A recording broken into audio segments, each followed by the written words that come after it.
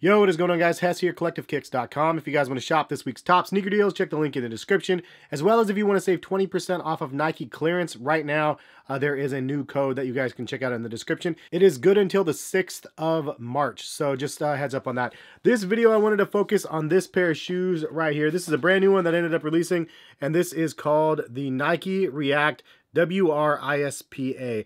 And I wanted to do this video for a couple reasons. One, obviously, because I got the shoes. I'm actually really excited about these shoes and happy that I was able to buy these. $160, no hype. They do fit true to size, just getting all that stuff out of the way now. But the real question that I wanted to pose to you guys at this time, though, is Nike React already dead? Or is it something that you guys think will have more of a future in 2019? And the only reason why I mentioned that, though, is because the Epic Reacts as well as the React Element 87s got a lot of shine in 2018. In fact, the 87 was actually the shoe of the year. So it was really interesting to see a shoe get such high accolades for what it was. It really is a great shoe, and I did a couple different detailed review videos of this shoe, and I'll try to link some of those in the description. If I fail to link them, leave a comment and let me know, so then I can just add them later, since I'm just kind of balancing a bunch of things right now. But yeah, anyway, so this is one of those shoes that I think was really, really great, and the execution was awesome. But you can see on the iSPA, it has the same midsole and the outsole as the Element React 87, but the hype behind Nike React just definitely doesn't seem to be there as much as it was last year. I mean, Adidas Boost was kind of the game changer that lasted for 5 full years.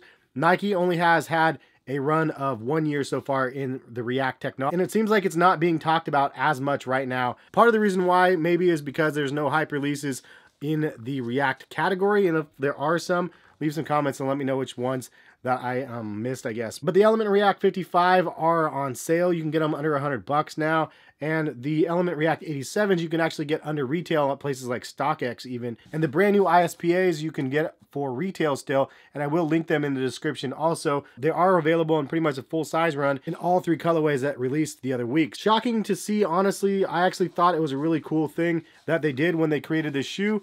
And I was definitely on board as soon as I saw it. And buying a pair of shoes like this is no different to me than 20 years ago and seeing a new Nike model that comes out and it's just a little bit different than the rest.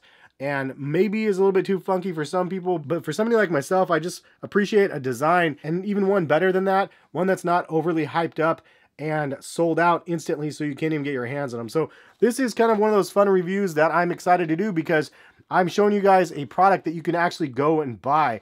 And I think that the sneaker culture in general right now is not really geared towards that too much, but it's something that I find that I have the most interest in, because I don't buy all of the hyped up sneakers, mostly because I strike out on everything, just like you guys out there. You guys see my L's on Twitter and Instagram and stuff like that all the time. So this is fun, because this is one of those shoes that I was like, dope design, dope concept, and available for you guys to be able to buy.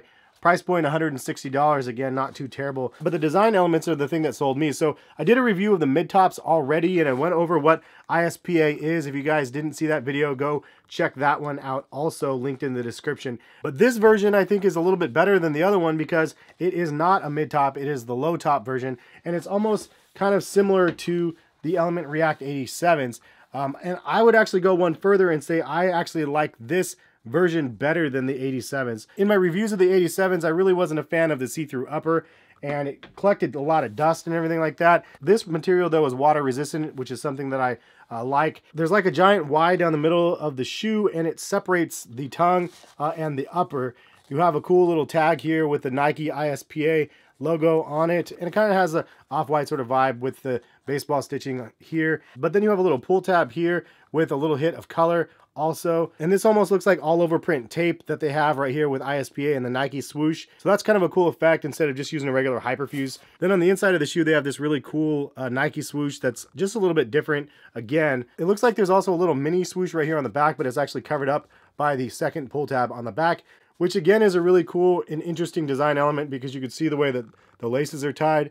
It's over to one side, and I honestly really like it, so I just left it like this because I can wear them just like that, and I think it looks cool. The laces are curved one way, while the Y is actually curved the opposite direction, and then you can see the tie-up right here, how it leads back to the laces here. So it definitely has a unique style and upper. Definitely it reminds me of like the ACG sort of vibe to it, and the ruggedness of the Element React 87 with the little nibs and stuff on the bottom. And you have that really comfortable Nike React cushioning on the midsole, which is in its raw form, and it is really comfortable and soft and great on feet. Again, I went true to size on these and they fit me perfectly. And they have an extra set of laces inside here for the shoes if you wanted to change them up. And I actually really like the contrast between the off-white sort of tongue and then back tab liner here. I just think it looks that much better just because they ended up doing that. These honestly feel like a collaboration to me with Nike and some other company.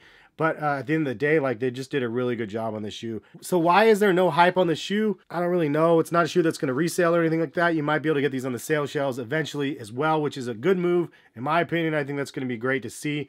I don't really care about the hype thing on every single shoe that comes out. Obviously, some shoes I like are hyped up. There's definitely a lot of them that I just really want to try, even without the hype, and this is one of them. And I really don't think the React technology is dead only a year later. I really feel like Nike just has lost that hype interest in the shoe because it hasn't really been releasing anything that is in limited quantities that gets all the little hype beasts going crazy. So because of that, they kind of lose out on that market. And also one thing that is different from 5 years ago, I will point out, is StockX. Like 5 years ago, you couldn't really have the online open market and you see actual market price of a shoe in a really legible and easy to read manner. And StockX allows you to be able to do that now versus 5 years ago. Again, we didn't have that option. So I think that everything is kind of escalated quite a bit now. A shoe drops, it's hyped up one day, the next day it's garbage, depending on who you talk to, because the resale drops. And with that sort of mentality, I think that the market is going to drive a lot of the supply and demand, but that supply and demand, in my opinion, is just falsely placed because it's not a true demand of the shoes. A true demand of the shoe is for people to actually purchase the shoes to consume, not necessarily resale. So just throwing that out there, my personal thoughts. But at the end of the day, super happy that I got this one. Love this one better than the mid tops, and I actually really like this one better than the 87s. Overall, everything about this upper is better in my opinion. But leave some comments, let me know what you guys think. Is it not something that draws your attention because it's just too weird? Is it too ACG-ish and rugged sort of look that you don't like? Or is it just something totally not even up your alley? But kudos to the Nike team. Personally, I just think they did a great job on these shoes, and I'm happy to add them to the collection. But that is the video. Hopefully you guys enjoyed. If you guys did, hit the thumbs up button if you guys want to do so. If you guys are new to my channel, hit the subscribe button. It is appreciated if you guys do that, and the notification bell to be notified of when my videos are live. Thank you again for watching. Have a great rest of the day, and we'll catch you guys for some more videos very soon. Peace, guys.